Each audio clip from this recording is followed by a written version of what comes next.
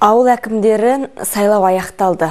Енді елдегі бұл саяси науқан алғаш өтсе де халықтың қолдауына ие болды. Аудандық маңызы бар қалалар, ауылдық округтер, кенттер мен ауыл әкімдерінің тікелей сайлауына Шығыс Қазақстан облысы сайлаушылары белсенді қатысты. Шығыс Қазақстан облысы өңірлері бойынша сайлауға 101 мыңнан астам адам қатысты, немесе тұрғындардың 9,9% дауыс беріп, республикадағы ең жоғары көрсеткішке жетіп отыр. Ауылдарда әкімдік қызметке 232 адам үміткер ретінде тіркеліп, 77 округте әкімдер сайланды. Сайлау учаскелерінде індетке байланысты санитарлық талаптар қатаң сақталып, заң бұзушылық әрекеттер орын алмады.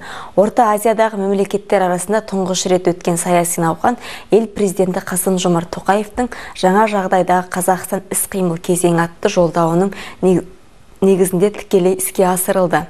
Мемлекет басшысы мұны елді демократияландырудағы және жергілікті басқару институттарын нығайтудағы маңызды қадам деп атады. Әкімдер сайлауы еліне әділ қызмет ете алатын білім мен тәжірибесі елін өркендетуге дайын адамдарды іріктеді. Арқат ауылына да халықтың қолдауымен жаңа әкім сайланды.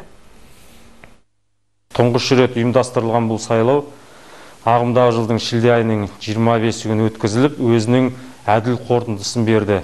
Бұған дәлел саяси додаға өз кандидатурамды ұсынып, халық тарапынан көп қолдауға ие болғандығым. Біз демократиялық зайырлы мемлекет болғандықтан, қоғамдағы әрбір тұлға туған елі мен жер үшін маңызды шешім қабылдау барысында өз дауысын көңілге қонымды бағдарламасымен көптің көңілінен шыққан шын жанашыр жанға берді деп ойлаймын. Еліміздегі демократизация осы деп білемін.